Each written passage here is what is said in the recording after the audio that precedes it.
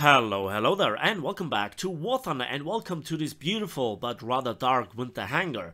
The end of the light this time is not a train, but rather a beautiful light tank, the leKPz M41, aka the German Walker Bulldog. Why it is worth reviewing this video, why I think that this is probably the best addition to the German tech tree in over a year, and why it has a higher battle rating than the original Walker Bulldog at 6.0 rather than 6.7 shall be explained in this video. The next thing is, I think that this is one of the best tanks to go for and to actually use while you try to gain victories, kills, caps, etc. in the Operation Frost. I'll also try to explain. And you know what, without further ado, let's go right into the review, shall we?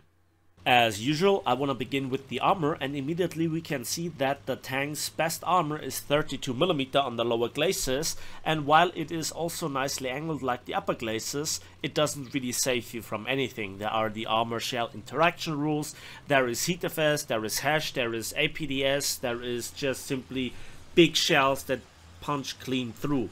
The tank is nicely angled. Overall it is more or less even safe from heavy machine guns, and it doesn't die to everything via hull break. It gets hull broken at times, it feels like, but it doesn't really seem to be over fragile, let's say like the BMP-1.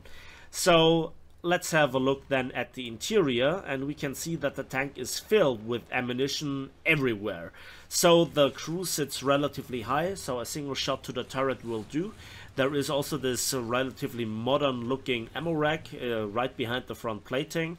Ammunition wise, you can take out 2/3 of the ammunition and you are most likely okay with it, and you remove this big portion here right away. Power pack with the engine and the transmission is right in the back, and yeah, there are some places where the tank is empty, and if somebody hits it with AP or APDS right here, then not that much damage gets caught by this tank. So it is big and it is crammed full of ammunition, but in certain shots there also can be no damage received. And without further ado, let's go into the statistics. Let's begin with the statistics, and let's begin to talk about the gun of the leKPz M41. It has the 76mm M32, which is the joint lowest caliber with the T92 76mm T185E1 cannon. We have overall 65 rounds of ammunition, and we reload in 5.9 seconds, which is very good, but 0.0 slower than more or less the same gun on the T92. We'll come to this in just a moment. But compared to the rest of the pack, we are having a really nice reload advantage of a quarter. Then the turret rotation speed is extremely snappy with 36 degrees per second turret rotation speed. You are really good in close quarter combat, you are really great at reacting to situations, and yeah, again, you are even better by a third than the RE251 and the rest of the pack mostly. The gun depression, joint best in class, -10 degrees, -10 degrees, 20 degrees of gun elevation, only second to the Orwell 74 with its fantastic 27 degrees of elevation. The elevation speed is yeah, only 4 degrees per second, but that's okay. Only here the Type 62 and also the Orwell 74 are better with 10 degrees per second. So this is really nice handling, right? Now let's talk about the statistics of the mobility of the leKPz M41, and we can see when it comes to the engine, it barely got a license for the German Autobahn with only 500 horsepower. Bad jokes aside, that's quite okay, and we also have an okay-ish weight of 23.0 tons, and that leads to an acceptable 21.7 horsepower per ton ratio. This is again only second to the RE251, and in this case also the Type 62, but compared to the rest of the pack, it is fairly comparable. The top speed is also quite nice with 72 kilometers per hour, and this is again a bit slower than the RE251 with 80, and also the Orwell 74 with 100 kilometers per hour top speed, the latter one being obviously a wheeled road car or armored car. The reverse speed on the other hand, it is better than most other tanks, but I have to say that minus 19 kilometers per hour just feels just a bit not good enough. I would prefer minus 25-30 kilometers per hour, but it's certainly better usable than the T92s and the Type 61s minus 8 kilometers per hour. We also have neutral steering, so the tank will not win a drag race or a top end speed race versus an RE251 or an Oval 74, at least when it is on a paved road. And I think this is the good part about the leKPz M41, that it is very able to deal with ridgelines. It is very good at repositioning, at reacting in close quarters, and the only missing thing that it has is a stabilizer. Other than this, it's pretty much perfect, and only second to the premium RE251. Now let's talk about the ammunition, and this is where all the good news come to an end, at least when we have to talk about the two stock shells. The first one is the M352 high explosive shell with 732 meters per second muzzle velocity and 12 millimeters of penetration. It might be okay versus some potato trucks, but versus other light tanks even, you sometimes struggle, and I think when it comes to fighting airplanes and also your occasional potato truck, I think the top mounted 50 caliber, to which I'll come in just a moment as well, is just simply better. So not really a great shell. The second stock shell is the M319 shot APCR, and that is a god-awful shell. The muzzle velocity is quite nice with 1234 meters per second, and 206 millimeters of penetration are usable, but it's extremely bad versus any sort of angled armor. It also just simply disappears into the endless void of War Thunder heaven, because sometimes, you know, it gets absorbed by even the slightest pieces of metal.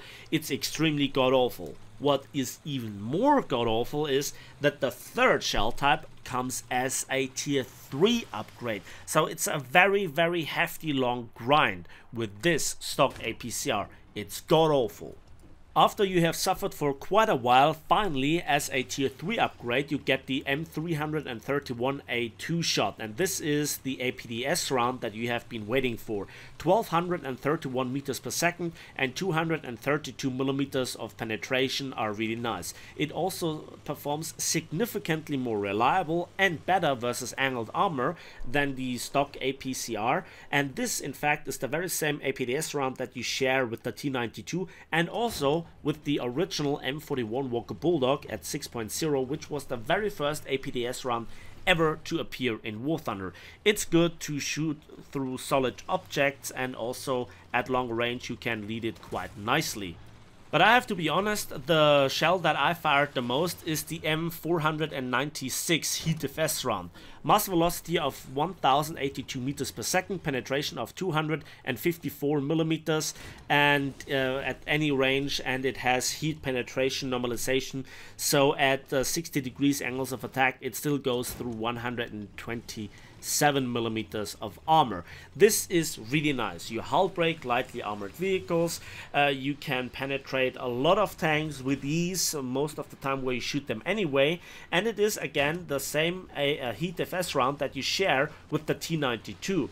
It's great, however it's not as a powerhouse as the other light tanks HeatFS rounds. Again, the RE251 has 320 millimeters of penetration and also a better muzzle velocity.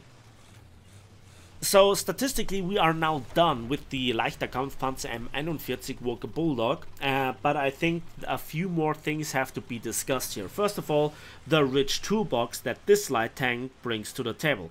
Again, I have said this in probably all the videos that I've done lately on tanks, but the tank brings even more to this. First of all, we have a top mounted 50 cal, which is always nice to deal with those pesky Scorpions, the M56. It also can be used to deal with the occasional potato truck.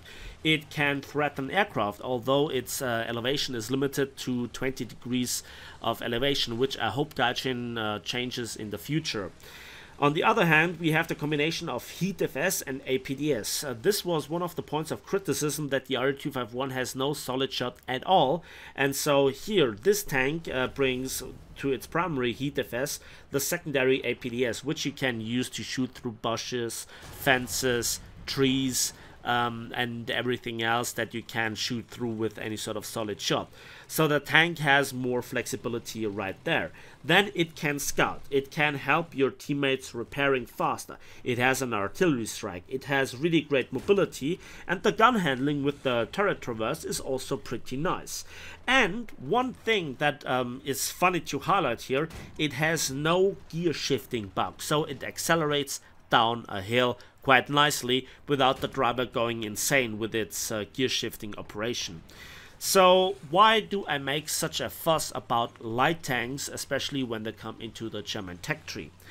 Look, a lot of the German tanks at 6.7 are really nice. They removed the Tiger 2 with the 105, the Panther 2, and then also the premium Tiger 2, the regular Tiger 2H, and even, you know, some lower tier tanks or lower battle rating tanks that also have quite nice armor, such as the Ferdinand, the Jagdpanzer, and the Tiger 2P. They're all pretty nice, okay? On the other hand, they have one significant downside. They have no flanking support and they die very easily, mostly to a one-shot, when you can easily hit the ammo rack. And so this tank, the M41 Walker Bulldog, can help those teams to win the flanking battle. It can deliver intelligence data by scouting.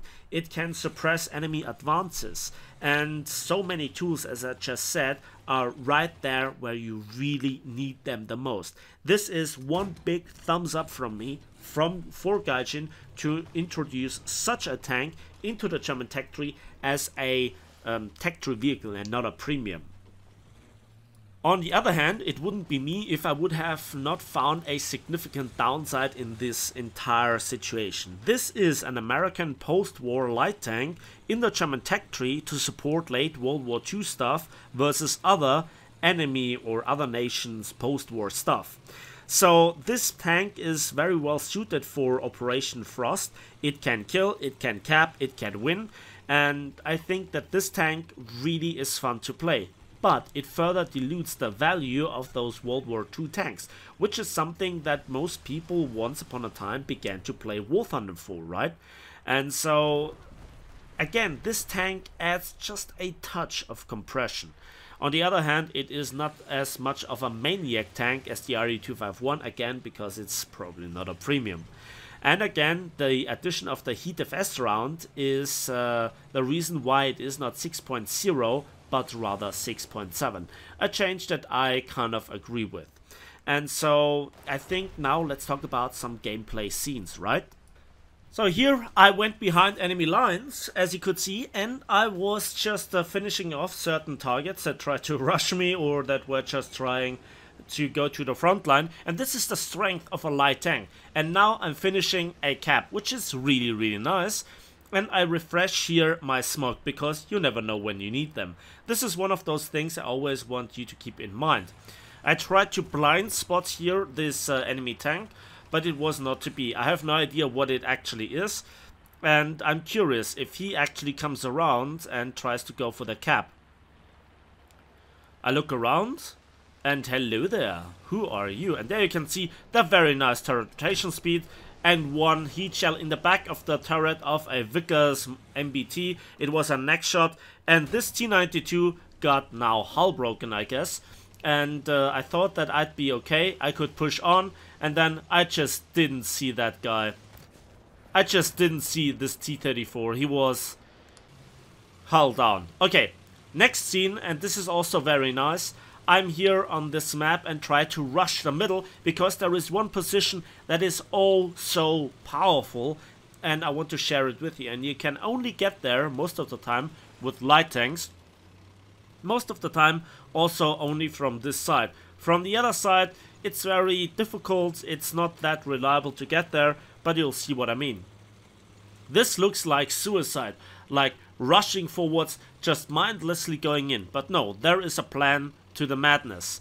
And as you can see, I have the ridge line behind B in my mind, because you can go there and you can use the very good gun handling, 10 degrees of gun depression, 36 degrees of turret rotation speed, the neutral steering, the quick reload, the powerful shells, the scouting, artillery, everything, right? So the tank is like literally made for this scene. So yes, first I try to fulfill my role and cap here. And the tank is really wide. So again, as I said, this is literally a tank that has the hitting profile of a Panther tank. It's huge for a light tank. There, I scout this guy. And yeah, my team reacts extremely quickly, really nicely. Love it. I hear some tanks more to my right side. I captured the point and now I reverse uphill. So the horsepower to ton ratio is good enough to get away with this. And then I also didn't see this tank pushing that aggressively forward. And he kills only my driver, not my gunner. And this allows me to return the favor.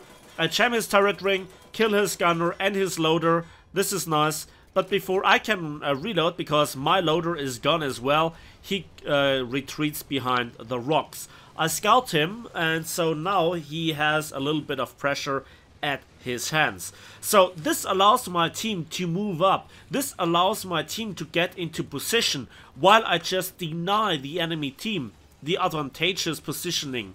So this is how you have to play a light tank when you try to support your team.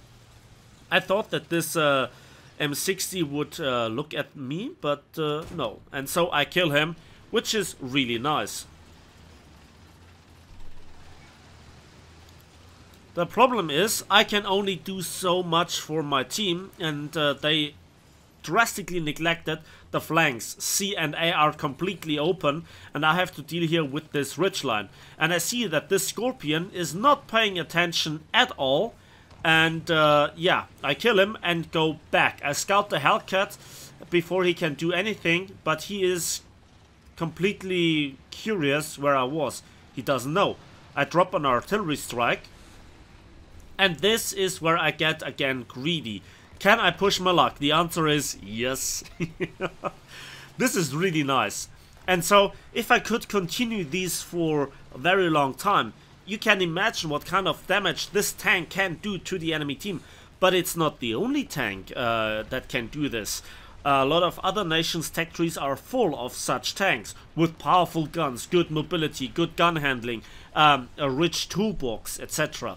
But this tank is in the tech tree for quite some time, when in fact it's the very first, very usable light tank. The second one is the TAM. And the TAM is hampered by the fact that, you know, its mobility is nothing super special when it comes to... oh, that was typical Gaijin. The heat shell detonating the tree but still continuing its way to detonate the Hellcat. Oh, Gaijin, never change. Oh yeah, please change. So he scouted, and again his cannon breech is knocked out.